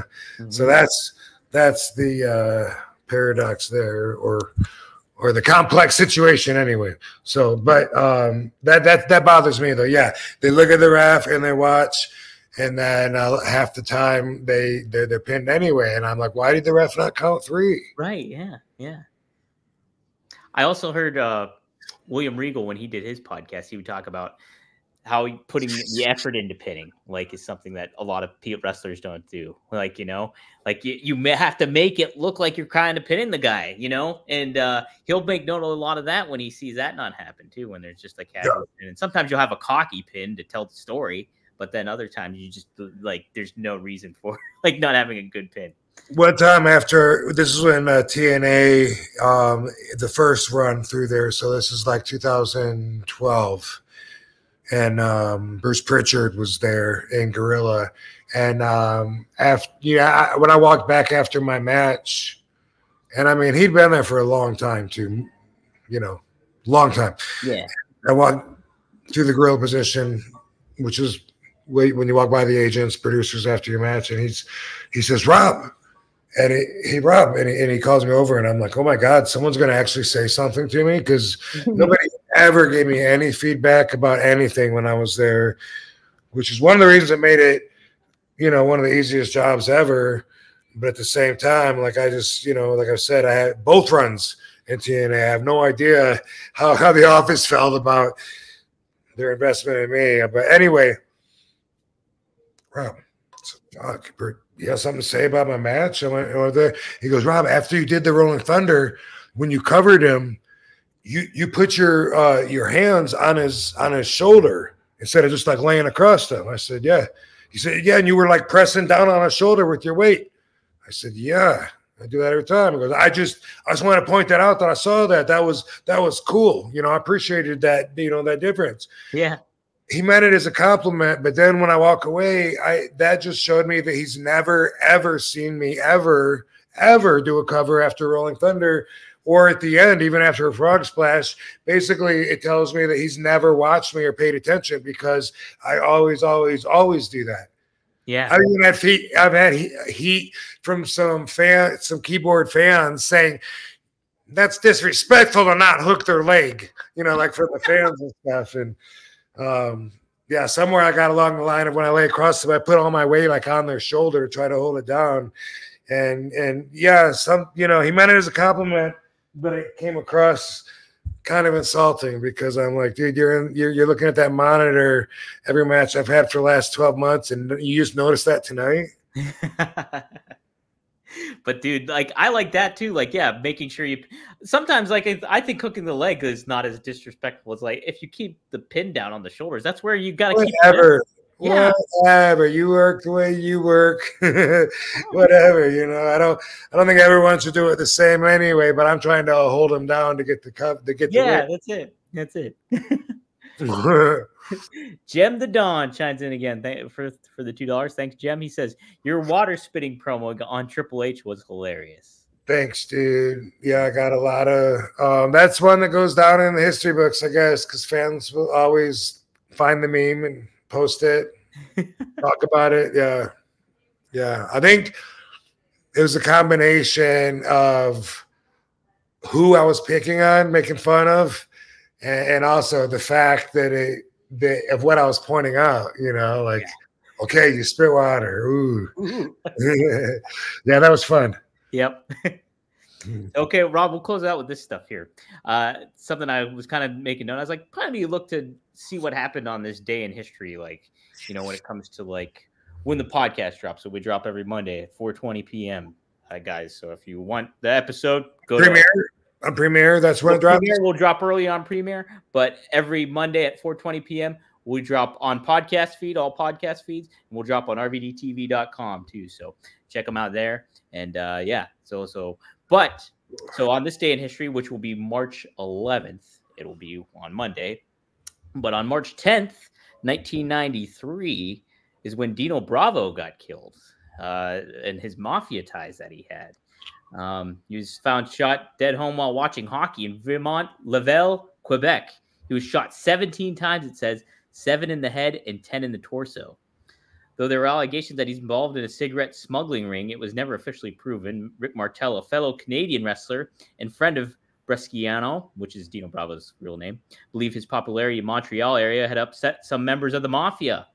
Bresciano, a nephew of the Montreal crime boss Vic Cotroni by marriage, may have been linked to Cotroni's organization. In the days prior to his death, Bresciano confided into friends that he knew his death was imminent, like it was coming, and Bresciano's murder had never been officially solved. Rob, were you kind of fascinated by that aspect, being a mafia fan, and then obviously this Dino Bravo, a notable wrestler? Absolutely. Yeah, absolutely, dude, for sure. And you know, I like Dino Bravo even as a fan. I remember him setting the bench press record. The world bench press record was like 705 pounds or maybe 712. Both of those sound right. I saw a guy with my own eyes bench over 900 pounds recently in front of me, and I went back. I remember when the world record. I said that to him afterwards. This was at the Mr. Olympia. I don't know if I've ever even put that video on yet on my YouTube page, but I have the footage. I think I still have to edit that. Damn it. Doing it this week. Happening. So many plates. 910, I think, or 908. But anyway, he was a fan afterwards. He's like, can I get a picture? I'm like, bro, what the? I said, do you remember when the world record, when Dino Bravo did like just over 7? And he was like, yeah. And he's like, he's just, you know, fanboying, you know, look at the, can we do another one? And anyway, that was impressive as shit. And that was a big part of my fandom, the years that I grew up watching it. Jesse Ventura only helped 2 pounds worth when he pulled on the bar because he's got expert fingers. But yeah, you know, I had to go back and visit that one time when I was like, wait a minute. I'm like totally fascinated by all the mafia history. Dino Bravo got killed by the mafia. I need to go back and like really dive into that and see what, you know, how that relates to the world that I know now. And so yeah, I did that, you know, and Dino, it appears he was actually working for them, you know, and it makes sense, you know, that someone like that, there's so many stories of guys, especially big guys like that, when they're in neighborhoods where everyone's mafia, a lot of times those guys end up, you know, just going and collecting debts for them, you know, because one of the main businesses that the mobsters do is putting their money out on the streets. and they charge a vig, and 3%, 5% a week, whatever. Put $1,000 out there, and if someone has to pay you back $200 a week every single week until they give you the full original $1,000 back, you can make a lot of money with that. But how do you get them to pay you? And you need people like Dino Bravo to go shake them down, and hey, don't make me come after you. You every Friday you need to be there paying them your fucking vig. And Dino did that for a while. His uncle was Victor Catroni, who was the boss of the Montreal Mafia. The ownership went back and forth from the Rizzutos to him, and they're related as well, the Catroni and the Rizzutos. And the Rizzutos, they worked with the American Mafia, with the Bonanos, and so they're a lot more known in our history than the Catronis. But up there, man, that was the boss, and it seems like Dino got into a little bit of trouble, from what I understand. There was a warehouse full of untaxed cigarettes, and he was trying to make some money on the side, middlemanning a deal, and the pickup didn't happen in time, and the product stayed in the warehouse a little too long. So when the pickup was there, the cops were already there, and everyone got busted. And I also heard maybe a little cocaine got introduced into the whole equation. And he was. I think it's fair to say he was an associate, and he was doing some mafia work. And then boom, after that bust, man, they must have just figured that he could bring everybody down, because that's what they do. Anybody that has information, they seem to whack them out so that they don't get in trouble. They hire you to go do a job, and you do it either because you're hired or out of respect, out of your commitment and love and patronage to the family, everything, and you do it, the job, and then if someone gets busted, then boom, they cut the line off right there, and you got to die just so that they don't get in trouble. I mean, that's how they operate. Just like with a lot of people know the movie Goodfellas. Everyone gets whacked there because of the bank heist. Everyone that had any information, Frank Burke, who Robert De Niro plays Jimmy Conway, that's based on Fred Burke, and he whacked everybody that had any knowledge of it so that he wouldn't get told on. And it's just it's such a God complex in perspective to have everyone's lives in your hands like that, and to figure that wiping their lives out is worth saving yours or just extending it for a little bit. And then sometimes you end up going to prison anyway. And then do they regret it? Do they feel like, well, damn, I guess I didn't have to kill those 13 people anyway. It didn't even do any good. Gee whiz. Crazy. But yeah, so yes, Dino Bravo, man, I saw him live lots of times. Saw him at the Kellogg Center wrestling, and he was part of WWE right then when I was like, man, I want to wrestle, and I was going to every show that I could. Yeah. Oh, man.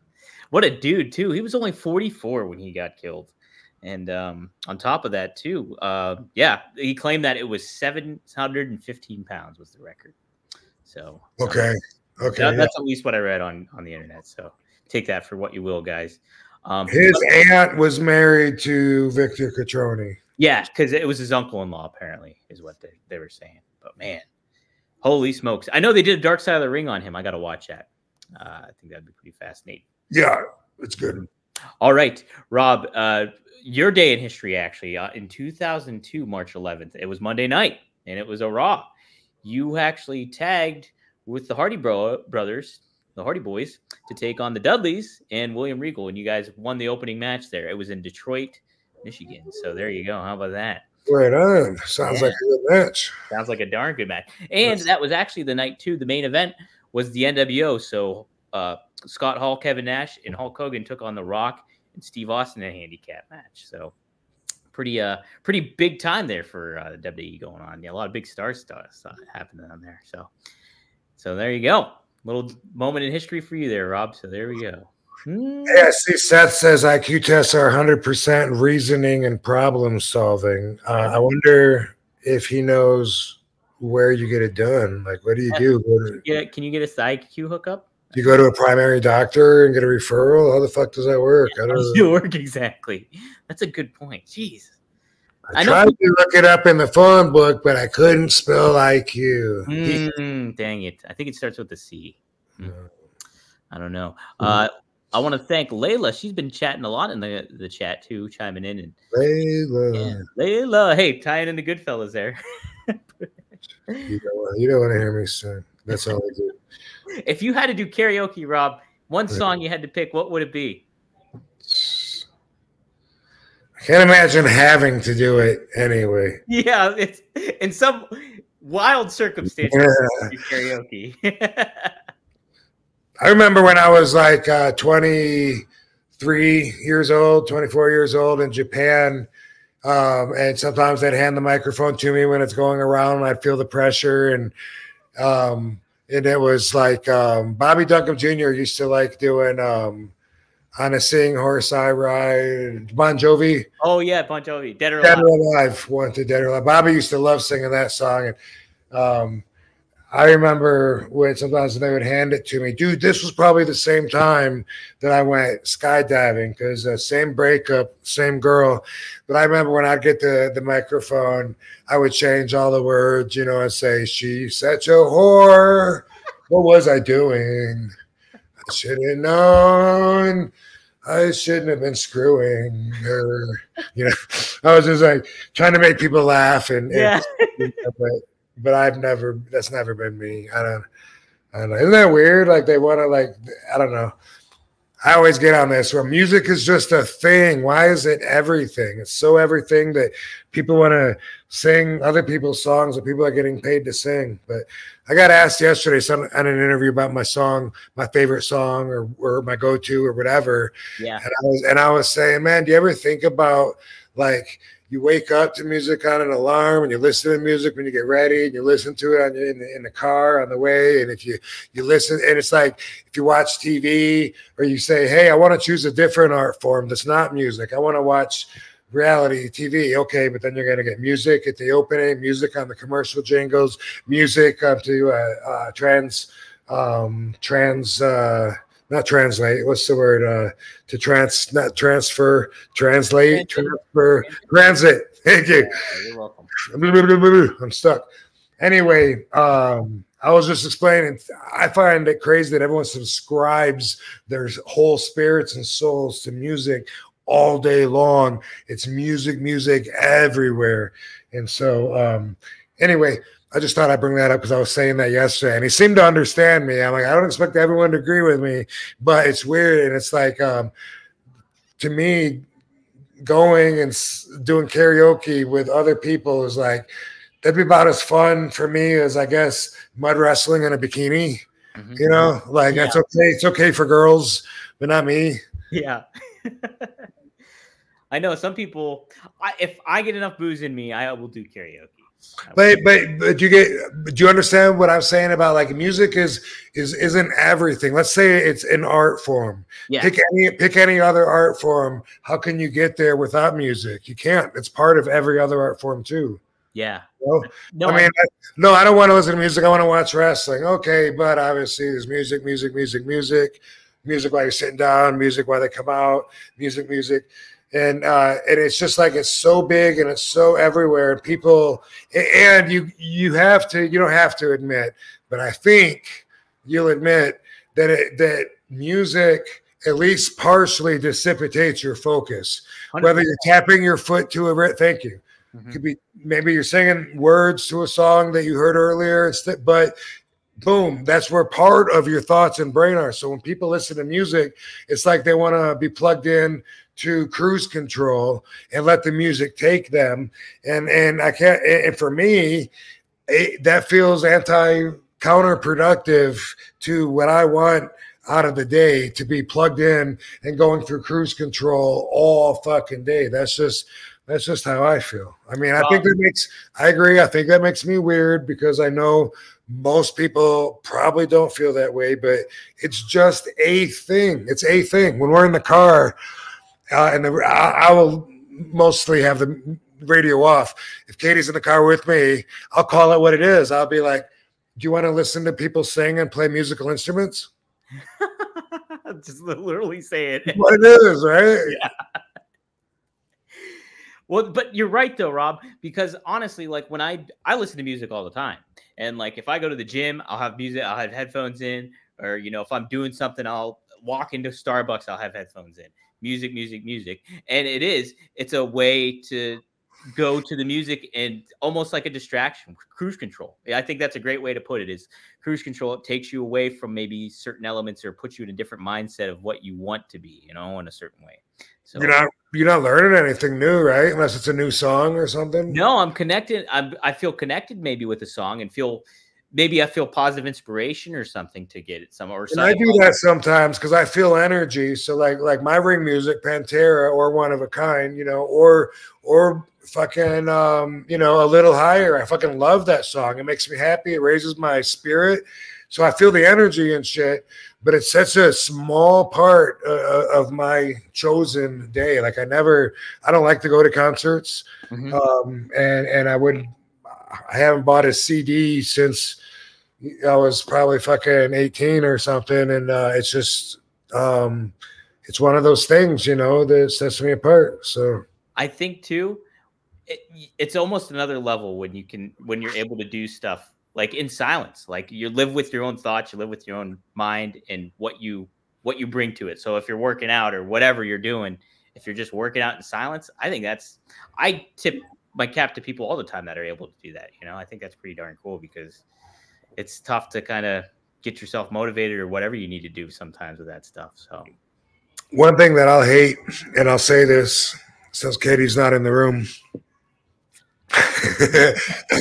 it's like if she's like singing to the radio or something and like I'm trying to talk to her and she's got to finish the lyrics to that paragraph first or whatever before she can pay attention, even though it's something she's been listening to for 10 years or whatever, and I'll be like, what time do you got to go to such and such? And she'll be like, it will be on your back and you don't know that's whack. What?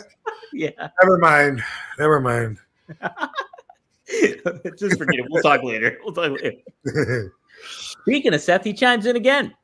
Thank you, Seth, for the 10. Yeah. I'm a fucking 1099 at the end of the year. How about it, huh? You can be very high IQ, but without knowledge, wisdom, and discipline, you'll still be a fool. Humility is the best indicator of overall intelligence because it requires all three. Wow. Ooh, you gave us like a riddle or something, huh? Yeah. Well, I want to know how you get it tested, though. That's really, like, I don't know if someone could just put it in the chat room or something, but I really don't know. And I've Googled it, and you can pay to do it online. But I just feel funny, like, if I was, like, bragging to people, like, dude, I scored a fucking whatever. And they were like, oh, yeah, where'd you get it done? I was like, online? Yeah, paid $9.99 on the internet? That is legit. I don't know. I printed out the certificate. Right? Yeah, exactly. And they should do that at college or something, maybe, right? They should. Yeah, I bet you there's got to be a way where you can get like a good one. Would you go out of your way to go and actually take it like at a physical place or something? Yeah, absolutely. Yes, we should figure. Probably be better somewhere else than home. Just like if I'm writing or something, it's hard to do when I'm in my comfort zone. Right. No, I would definitely be interested in seeing that. I bet you would do good on it, Rob. This is not a super chat, but this is a cool one. Anybody that wants to bet against, we can take those wagers too. That'd be fun. We'll take some wagers. Put them in the super chat. Wager them out. Bears Bound 80809 says, Dom, out of all the podcasts there are, you truly have the greatest spot being the host of Rob's. This is seriously the most informative podcast in wrestling and life in general.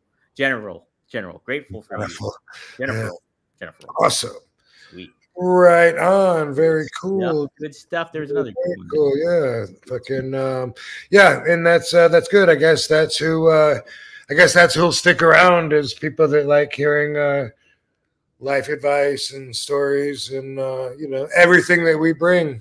It's like for those who are interested, we do it a little different here, right? We do. We cook things up a little differently around here. We have a different recipe. So cool. Yeah. Rob, did you have an RVDology? You want to just wait till next week? We can do that whenever we're. Well, let's go. Let's do some of these plugs that we keep forgetting about. Yes. Okay. Yeah, that's right. Jeez, oh man. Thanks for reminding me. Actually, okay. Yeah, Rob. So you sent me this last week.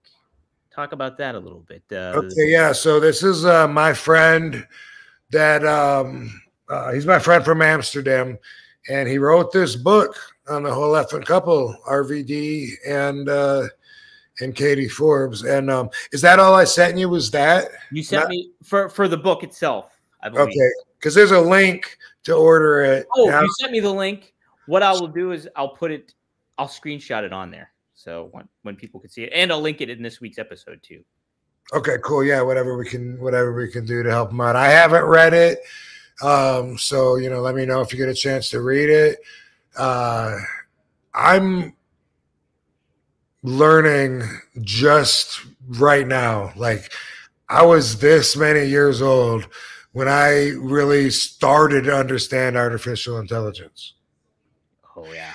I think most likely that was what he used in this book, because he's not an expert on Rob Van Dam and Katie Forbes, but there's just thumbing through it. There's a lot of stuff in there, and it wouldn't have come from his firsthand knowledge. But he did do an interview with me and an interview with her, and then put that together with this book. But man, I had another friend, Joe Clark. We did Headstrong together, and he's been on the show. He's been on the show.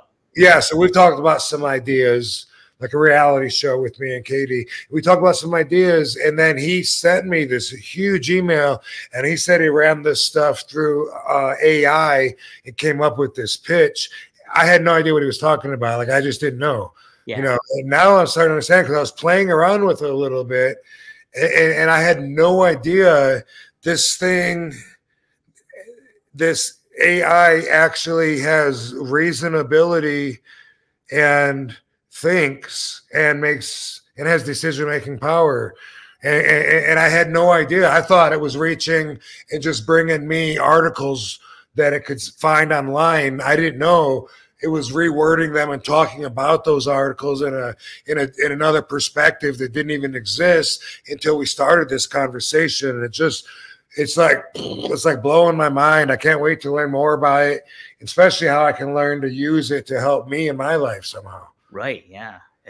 It's wild, because I'll see stuff you'll see like descriptions or something, or YouTube descriptions or whatever it may be, certain things, or even like artwork or whatever. And like people input this stuff in the AI and then it produces something. Sometimes I know I've seen on your Twitter, Rob, sometimes people do AI art of you and stuff like that. I've seen and stuff. So well, I have seen like some mafia videos, and I didn't understand the whole thing, but I knew that it was AI doing the narration, because one, the voice sounds robotic with the speech patterns, and also it would be a little repetitive, and it would mispronounce names, and I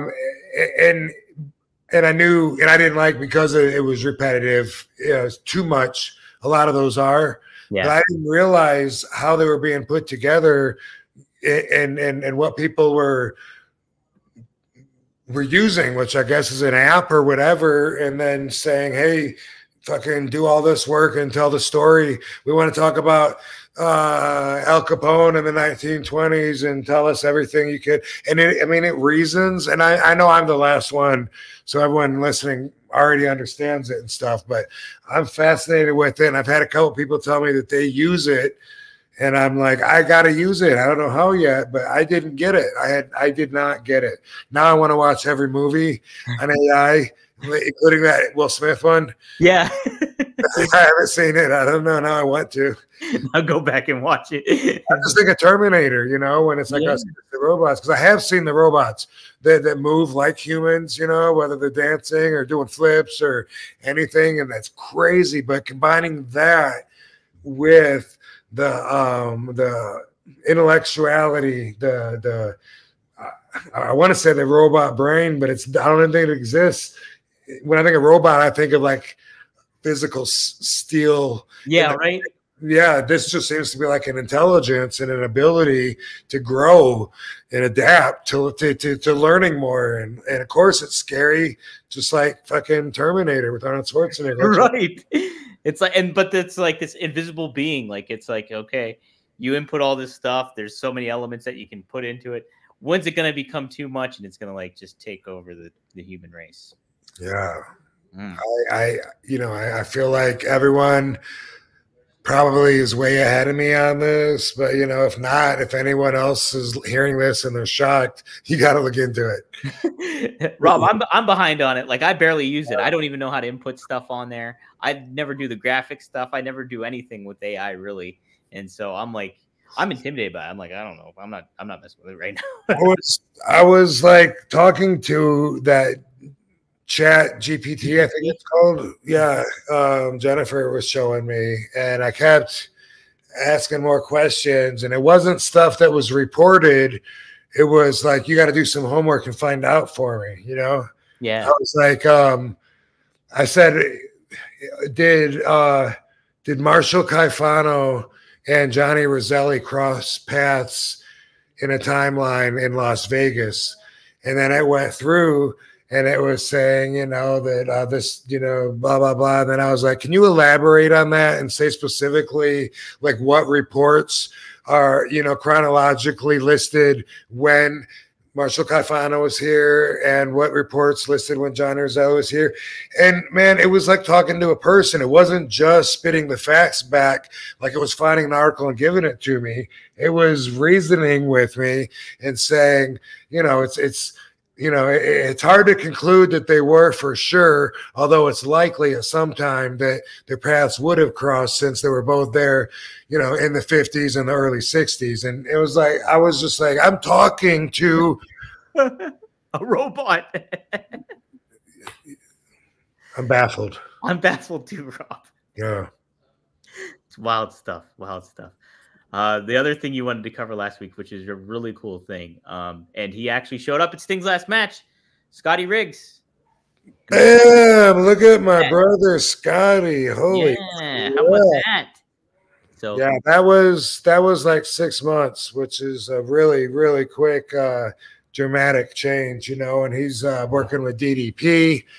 Scotty was living in his truck. I was keeping in touch with him, man. He's a proud dude. Yeah. He was like, I don't want you to send me no money. Like, what if I just call and get a hotel and just go stay there just for the night, and get warm or something? He's like, I don't want that from you. I'm fine, as long as you're still there for me or whatever. Of course, now he's in a total different position. And man, there's a video that we got this from. This was the thumbnail from it. Damn, what is the video called? I can't tell anyone how to look for it now. I think it's called Novia. Let me just. Yeah, maybe. Okay. Maybe that's what it's called. But it's Novia is the denture place. And he had like no teeth, and they gave him teeth and then showed him his smile. And it was the whole episode was so inspirational. I was smiling from ear to ear watching it. And it was just like, it was so cool to see him get into shape and get confident. And according to Katie, he's a handsome dude too. I look at him and I think, he looks successful. I would think that guy is a entrepreneur of some kind of business. I don't know what he does, but if I didn't know him, yeah. So that's definitely worth mentioning. He told me he was going to be on camera during Sting's retirement match. So I guess hopefully they showed him. He was there. They showed him. They mentioned him too on air too. Awesome. Really cool. Yeah. So. He was sitting ringside with Magnum TA, Lex Luger. Well, no, was Lex Luger there? Magnum TA and somebody else. Oh, Nikita Koloff was there too, and then Scotty Riggs was ringside. So cool. Pretty darn cool. And the video, guys, if you do want to check it out, go to on YouTube. The transformation of Scotty Riggs. Type that in. It's part 2. And that's right. And Rob, you said too, it's Novia Dental Implant Center. So what an inspirational video, man. It's like 9 minutes. And I was watching that, and it just made me happy watching that. I was like, man, I got to remember to mention that on the show to people that want to bring your energy up. Watch that. It's a really inspirational video. Scotty's a good guy. He's proud. And as you see, he was shown that it's never too late. never too late to be moving in the right direction. 100%, Rob. Hey, Yeah. This episode moved in the right direction, Rob. It was a lot of fun. We covered a lot of ground and got a This lot of weekend. Wait, when does this? Is not Friday, right? That's right. Yes. So, Rob, you have a little something going on this weekend. March 9th. I'm in Chillicothe, Ohio. First ever match between RVD and Matt Riddle. Bro, wow. Yes, How about sir. that? And that is Saturday in Chillicothe, March 9th. March 10th, I'm in Clay, New York, which is right outside of Syracuse. And I am appearing at the Ravens. What is it? Ravens Joint. Ravens Joint. Yeah, Ravens Joint is they're having their grand opening this weekend. It's a marijuana dispensary. It's going to be a huge deal. You can find the details and information for RVD's appearance at meetrvd.com. They went all out for this appearance. And this is, I haven't looked to see if this is on meetrvd.com. It probably is. But the guy told me since it's a dispensary and kids aren't going to be coming to meet RVD there, he asked me if I could stop by this other place too where the kids can see me. And so I'm doing another appearance there afterwards, I suppose. And so you might want to look at meetrvd.com and see if information is on there, if you've got some chillins, or if you're not an adult. And that way you don't miss out on seeing the whole effing show, yo, bro. Rob, I think it's Market Fair North, it might be, is what maybe it says. It says, meet Rob Van Dam, WWE Hall of Famer, world-renowned professional wrestler who gained widespread acclaim in high-flying martial arts influenced wrestling style. Market Fair North in Clay, New York. So take a look. Yes, go to meetrvd.com. They have the event information and the photo opportunities and all that stuff. So if you have some kids, maybe you can bring them and check them out and meet Mr. Monday Night, Mr. Wednesday Night, Mr. Every Damn Day of the Week. So there you go. How about that? Oh, we got another super chat that chimed in here. Naval Nation 2, thanks for the £5. How long you in AEW for? Are you part-time contract or when they need you like an agency? Robbie, you're set up basically when Tony calls you, right? Basically, yeah. It's not him that personally calls me. I mean, he has, you know, it started that way. And now I talk to, I guess you guys probably do want to know. I was going to say you guys probably don't care, but you probably do care. Sanjay. Oh, okay. Sanjay. Nice. And he'll text me and say, hey, RVD, can you work, you know, next Saturday, March 15th in, or sometimes it'll say where, or else he won't say where. Sometimes he'll say where. Otherwise, you know, can you work next Wednesday, March 20th or whatever? And then like, I sure can, dude. And then we do it. And that's it. You know, this current booking that I have on the table for 420 is the second most time that I've been allotted for a match after it's booked, you know. So I have 5 matches and then one booking that was just my first appearance with Jungle Boy. And so that one was seems like it was at least 8-9 months in advance, that first one. Wow. Every other one has been like a week in advance.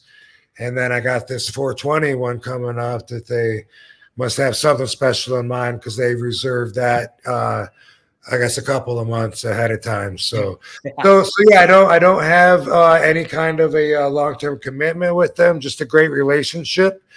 I love being an independent contractor. I am a gun for hire. Bang bang. And it works out great, I think, for both parties. Hopefully for everybody at this point. Damn good relationship right there. Oh. How about that? Cool. Rob, anything else you want to mention before we end the show here?